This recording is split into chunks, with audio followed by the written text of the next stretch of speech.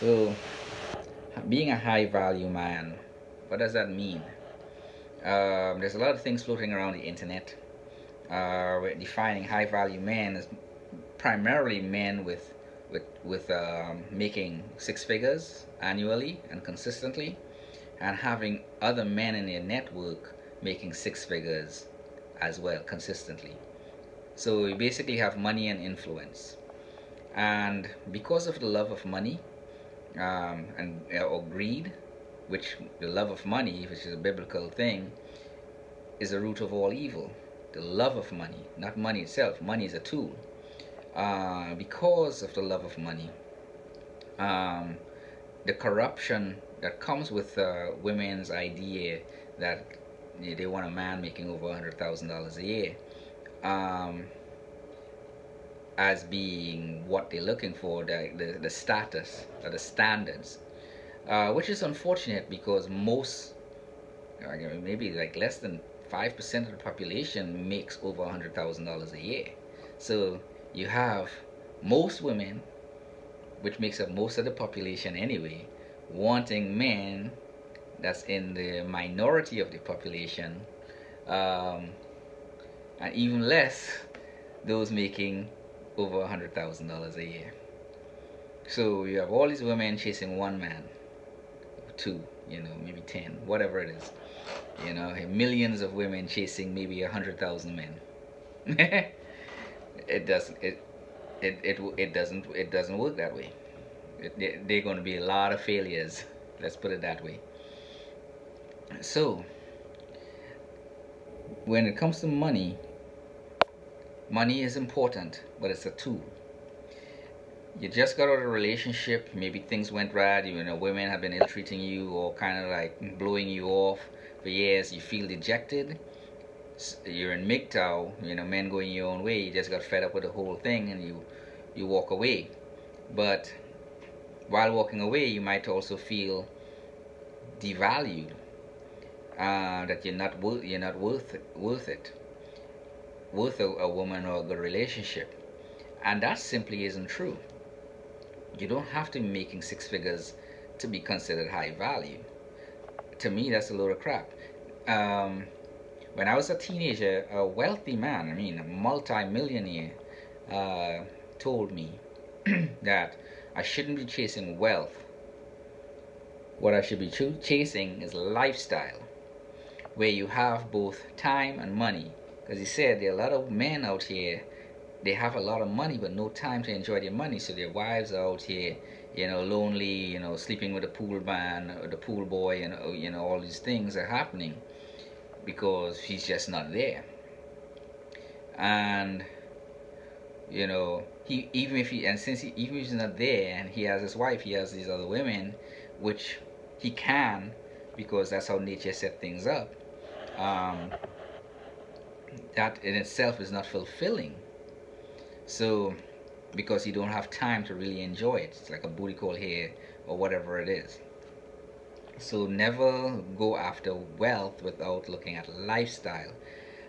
And then on the other extreme, you have men who have no money but a lot of time. That's not lifestyle. That's not good. Those two are not good lifestyles. What you want to have is a balance of both time and money, where you can enjoy the money that you work for. You're not always hustling and stressing about making money, because you're able to make your money consistently. You have time to spend with family, and if you have the charisma and that whatever it factor, and you have that other family on the other side of town, by all means, have it. But as long as you have both time and money to live and to spend time with your families, and if you have kids, well, to do whatever you do with your kids, that is what you're looking for. I hope that idea of lifestyle resonate with you guys. If you're young, in your early 20s, and you're the awkward guy, and you're kind of going your own way as well, you're in a prime position to adopt this idea of lifestyle. Go out there, get your education, get your degree, get your trade, get your job, buy your own house, all that stuff, and create a lifestyle. Now, I will use myself as an example because I strongly believe most men have the ability to achieve this and achieve this type of lifestyle. I'm 45 years old now. I do not make six figures, nowhere near six figures. However, because I manage my time and money, um, I consider myself high value because I have time, I make money consistently, enough money consistently that where I can live within my means, and because I manage my time and money and the way my spending habits, I can live comfortably. Where I can volunteer 4 days a week coaching boxing, and I've been doing that for 15 years, and I enjoy it thoroughly. I can't see myself doing anything else with my time except giving back to the community, at least to the young men and women, in that regard. Um, my house is completely paid for. The house that I live in. I have a second house where I collect. It's not a lot of money in rent because I have some of my athletes renting there, and they're starting off in life, so I want to give them a chance to get a comfortable doing that and maintaining the house and things like that. So I have some income coming from that. So I have both time and money. And anybody under the planet that's making an average income can achieve that. Because I raise kids professionally, I can't have a traditional job like most of you guys have, where you go from a 9 to 5 type job or whatever it is. You have to go to a workplace.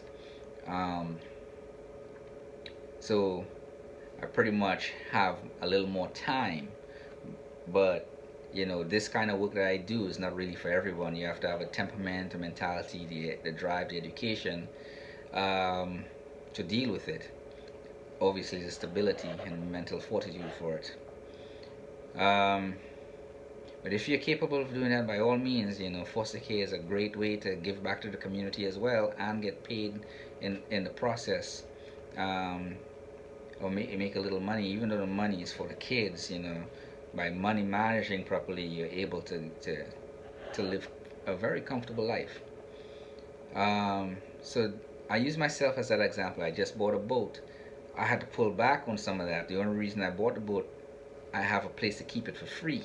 So I have a little bit of a network, but it's not the extravagant network. You guys can achieve some of these things too. You don't have to, you could have your own house and paid off before you turn 35, 40 years old. I paid mine off, I think, 5 years ago. You can have money in the bank. You can have no debt, just like me, by managing your money. You're not burning your money up frivolously, where you only have monthly expenses, and any extra you have, you can have fun with, or save, or set aside for a rainy day, or set yourself up for retirement. Have some money set aside for retirement when you get older, which is something I'm doing now. It's just an idea. I know it's attainable for most men making $40,000 to $50,000 a year.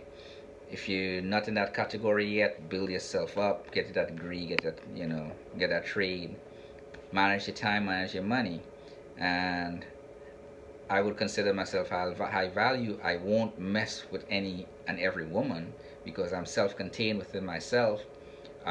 So I don't have to worry about, I'm not desperate for some of the affections and things that's necessary, that a lot of men kind of like chase subconsciously, not realizing. So if you take a look at my celibacy video and maybe my entanglement video, maybe it will give you a little more insight in what I'm talking about, with being in this case of being high value. Like the video, subscribe, ask questions if I didn't really answer, if I missed something that you might want a little more information on, and of course, share it. I think it's very important, especially with young people. Share it with them. You all have a good day.